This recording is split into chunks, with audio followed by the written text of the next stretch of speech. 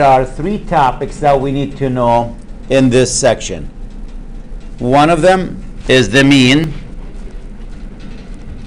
which means average. The other one is the median. We'll talk about it shortly. And the last one is the mode. We said the mean is the average. So how do you calculate the average for scores? Like if you want to find your average in a class, what do? Don't you add all the values?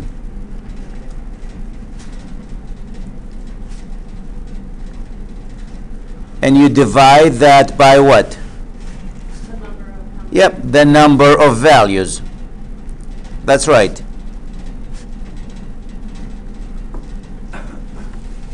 How many values do you have there? So for example, let's say, ready? Never mind. Yep. So let's say these are your scores. 70, 85, 92. You missed one, so you got a 0 on it. The last one, you got a 74. These are your test scores. 1, 2, 3, 4, 5 test scores. Can we calculate the average? What's the mean or the average?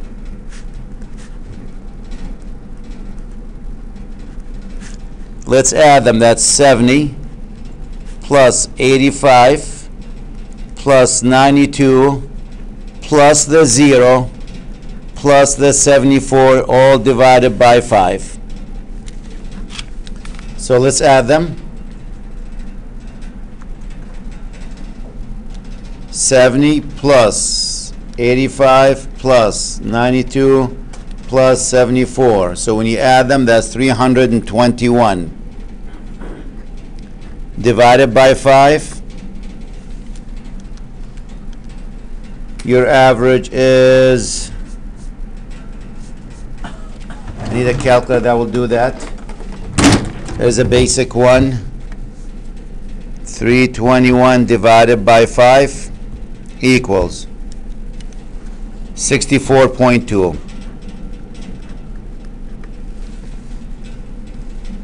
That's what the average is.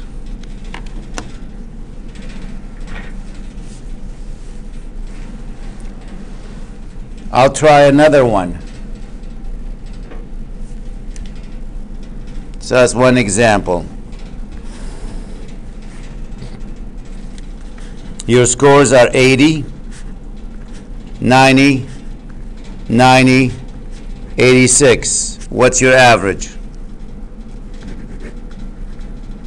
The mean is going to be 80 plus 90 plus 90 plus 86 divided by 4.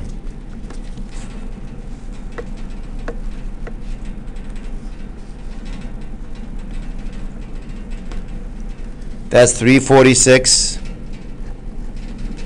divided by 4 is 86.5. You got a B plus.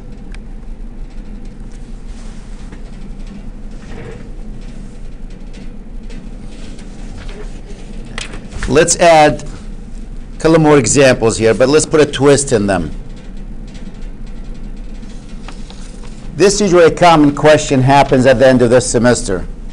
I might say to you, your grade for the course is going to be based on 4 scores, 4 exams. I'm going to average them, and that's your grade for the course. So the first 3 exam scores, you got a 70, 89, 84, and now you have one more score right here. We didn't take it yet. That's the final exam. And you're saying, I really want to get a B in the course. To get a B in the course, you need to make an average, have an average of what? Equals to 83. So what score here will give you an average of 83?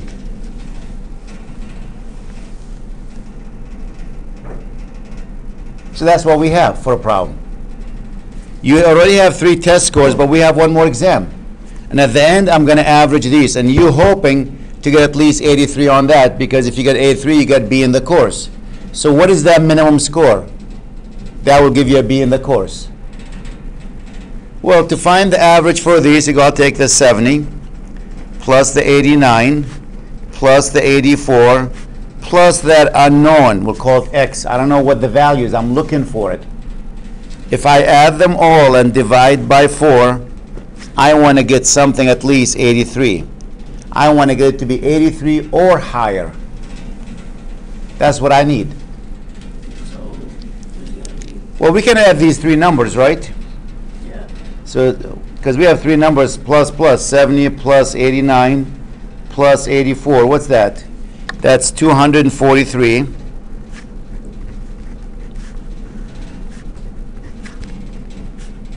And how do you solve this equation? Notice I'm not a fan of fractions. So guess what the first thing I'm going to do? I'm going to multiply both sides of the equation by what to get rid of the 4? By 4. Because I want to cancel that 4.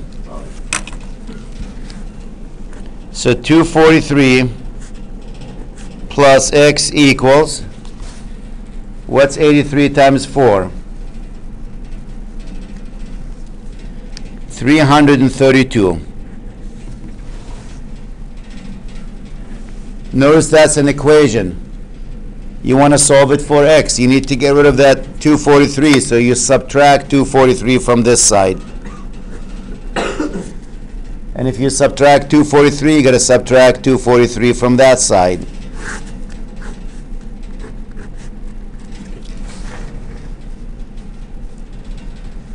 So you need a minimum of 89 on the last test to get a B in the course. That's your minimum score. If you score below 89, you're not getting the B. You score 89 or higher, yes, you get the B in the course. That's usually a common question we get at the end of the semester. What do I need to get on the next test to get that average, to get a 70, to get a 60, to get it past the course? So you can do that. It might not be 3 scores, it might be 5. The process doesn't change. You add all the scores plus that unknown. You divide them by the number of the scores and say, I want it to be equal at least to that number, at least.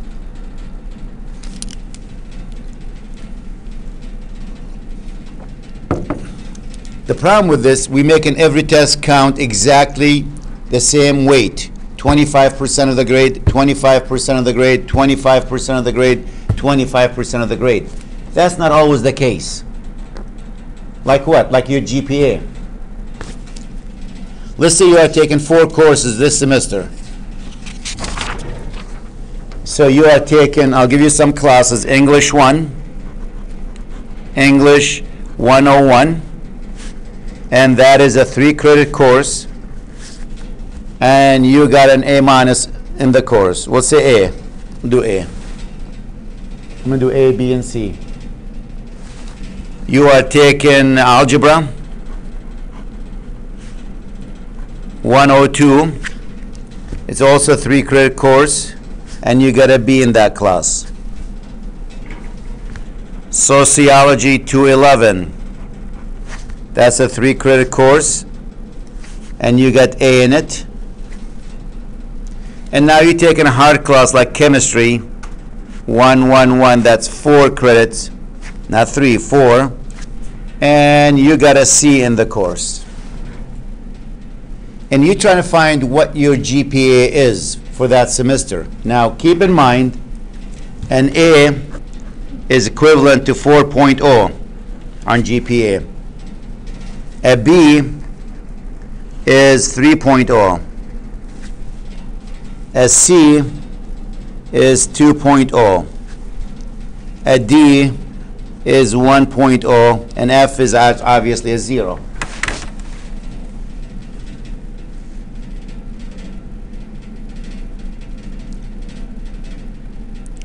So what you could do, I can actually make that a table.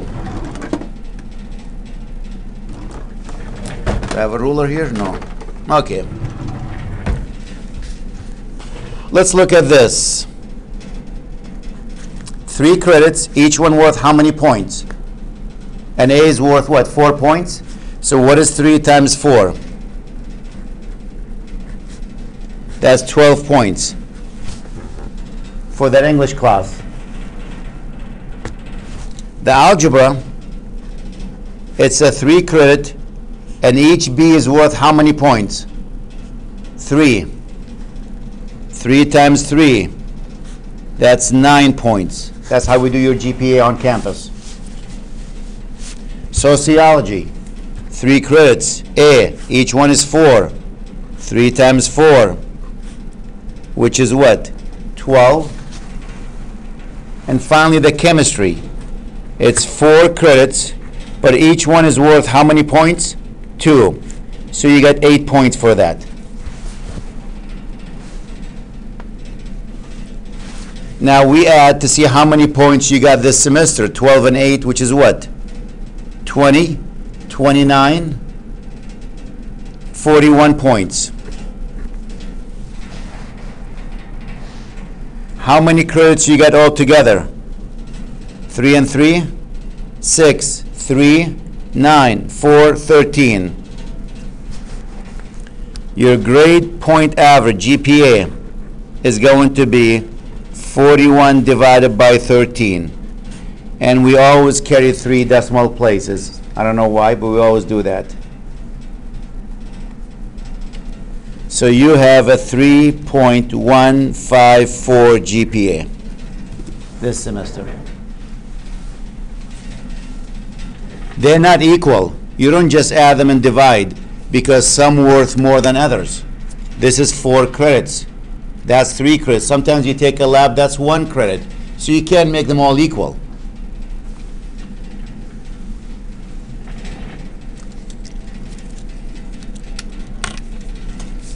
So that's the mean. I said there are 3 topics. So the mean is one of them. We covered it. The next one is what? The median.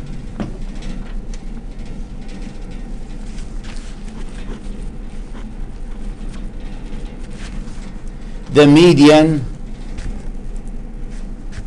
is defined as the number in the middle.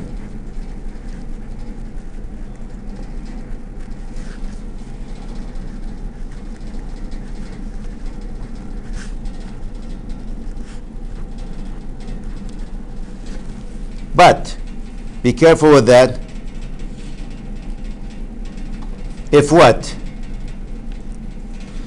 You gotta keep in mind the number in the middle after you arrange the values. So one thing to remember, make sure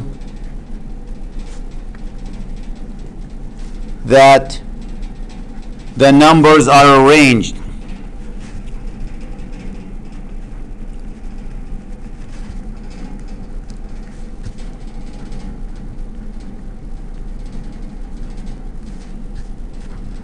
In numerical order, from small to large or large to small.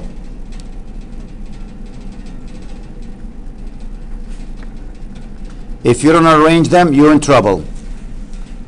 You get the wrong answer.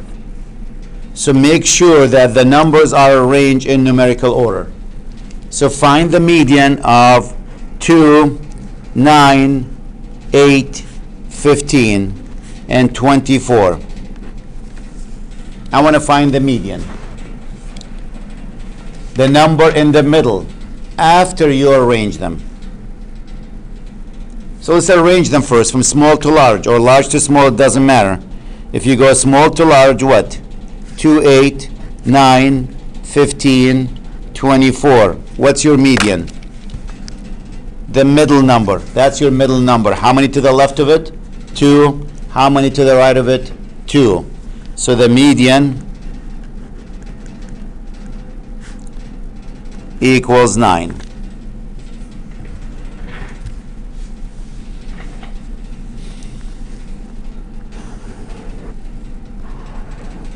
Let's try another one.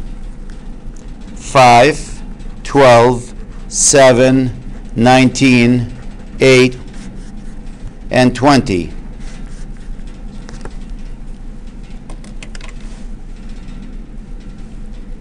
What's the median? Arrange them first. Small to large, large to small. I go small to large. 5, 7, 8, 12, 19, 20. Now, could the median be the 8? Could that be a median? No, why? It has 2 to the left and how many to the right? 3. That's not good. Could it be the 12? No, that has what? 3 to the left, 2 to the right. So neither one is the median. So what is the median? Why 10, Jamie? 12 is 2 to the right, 10 has 2 to the left. Correct. So you add them, you take the two middle ones, add them and divide by 2. What's 8 plus 12? 20 divided by 2, it is the 10. 10 is your median. So when you have an even number of values, you take the two middle ones, add them, and divide by 2. Notice if you look at the 10, how many numbers less than 10 on that list? 3. 1, 2, 3. How many numbers more than 10? 3. 1, 2, 3. You could have said 11 is median because it has 3 to the left, 3 to the right. But we try to be fair. Fair way is halfway between them. So all math book will take any number, like they'll take a number halfway between these two. How do you find the halfway? You add them and divide by 2. Could be a decimal number. Could be. Sure. Like I'll give you one. Like Jamie's asked, could it be a decimal value? I could even have some decimal numbers there, Jamie. I could have, what's the median of 2.9, 3.2, 5.1, 2.4, 6.7, and 8.2. Let's put them in order. The smallest number is what? 2.4, then 2.9, then 3.2, then 5.1, then 6.7, 8.2.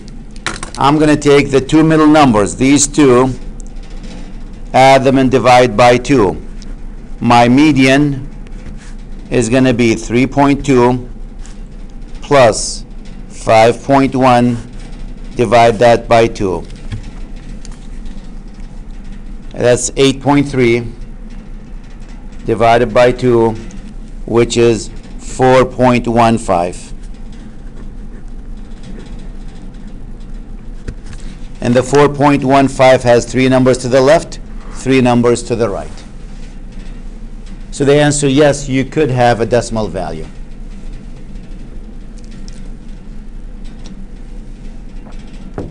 That's the median. And the last topic is the mode. So let me look at the mode. Mean, median, and mode. You might hear, by the way, the range, the word range. Range is what? The difference in the highest value and the lowest value. I don't think our book talks about them, but the range is the high minus the low if you ever see them. So I'll put it that there if you ever encounter that. The range is the high value minus the low value. So for this example, my highest number is what? 8.2. My lowest number is what? 2.4. My range of values, again, I don't think you'll see them in this book, is 5.8. If you encounter that. That's the range.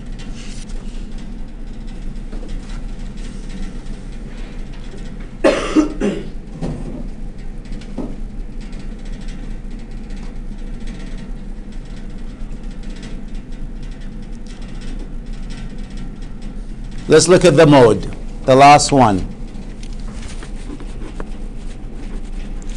Mode is the most frequent. So the number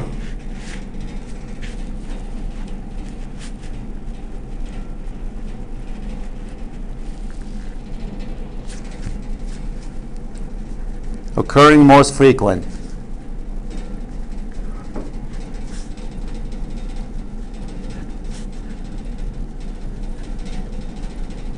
which number showed up more often than the rest of the numbers?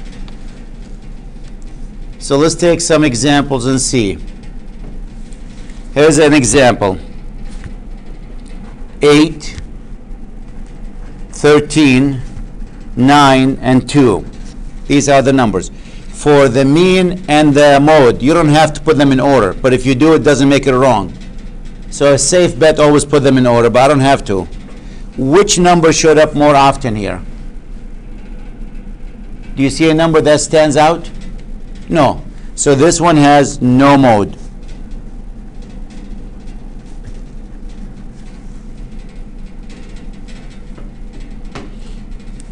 Another example.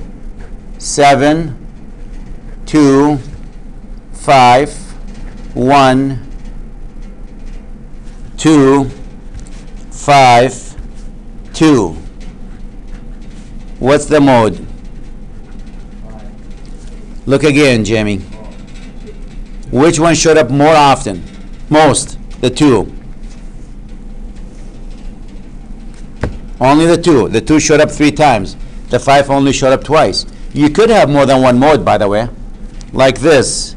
The 9, 1, 0, 4, 9, 4, 1, 5, 9, 4. I see a lot of 9s. How many times the 9 show up? 3 times. The 4. 3 times. The 5 once. The 1, 2. So we have how many modes? We have 2 modes. The 4 and the 9.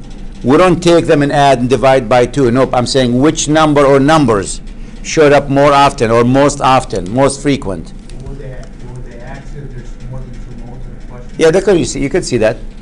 Like this one is known as bimodal. Bi means 2, has 2 modes. Sometimes you have 3 modes, 3 numbers. Sometimes none, sometimes ones. So you could have more than one mode. And if there's more than one mode, they'll say write them separated with the comma. So you write the first one, the 4, comma, then you put the other one, the 9. That little fine print they give you, you know, that little blue print next to the question, they'll tell you how to write the answer. And these are the topics in that chapter. And that's the whole section, the whole chapter.